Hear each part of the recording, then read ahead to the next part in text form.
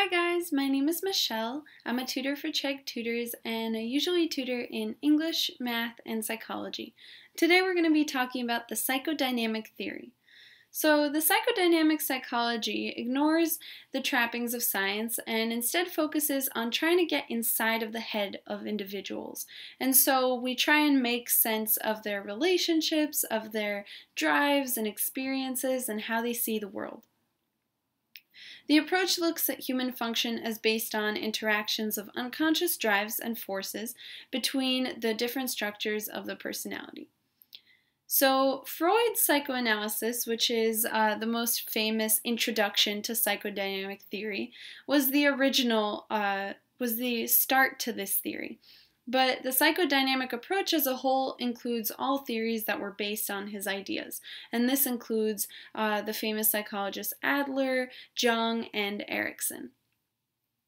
The words psychodynamic and psychoanalytic are actually very frequently confused. Remember that Freud's theories were psychoanalytic, while the term psychodynamic refers to both his theories and those of his followers.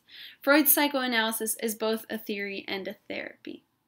So some psychodynamic approach assumptions were our behaviors are powerfully affected by our unconscious desires and motives, and these behaviors as adults come from childhood experiences. And personality is made up of three parts: the id, the ego, and the superego. So the id and the ego are part of the unconscious mind and are always in conflict with the superego, which is part of the conscious mind.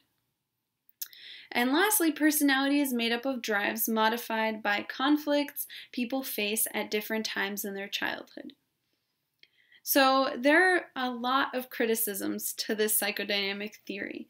I'll give you a few. The greatest criticism of the psychodynamic approach is that it's very unscientific. It's almost impossible to test scientifically, and it is unscientific in its analysis of the human behavior.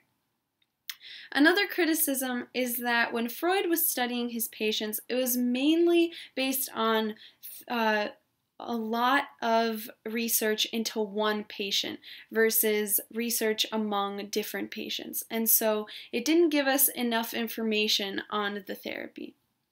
Another criticism is that the psychodynamic perspective is too deterministic. It leaves very little room for the idea of personal agency or, for example, free will. And lastly, the psychodynamic approach can be criticized for being sexist against women. So Freud believed that females' penis envy made them inferior to males and thought that females tended to develop weaker superegos and therefore would be more prone to anxiety than males. So that's a little bit about the psychodynamic approach. I hope you learned something. Have a great day.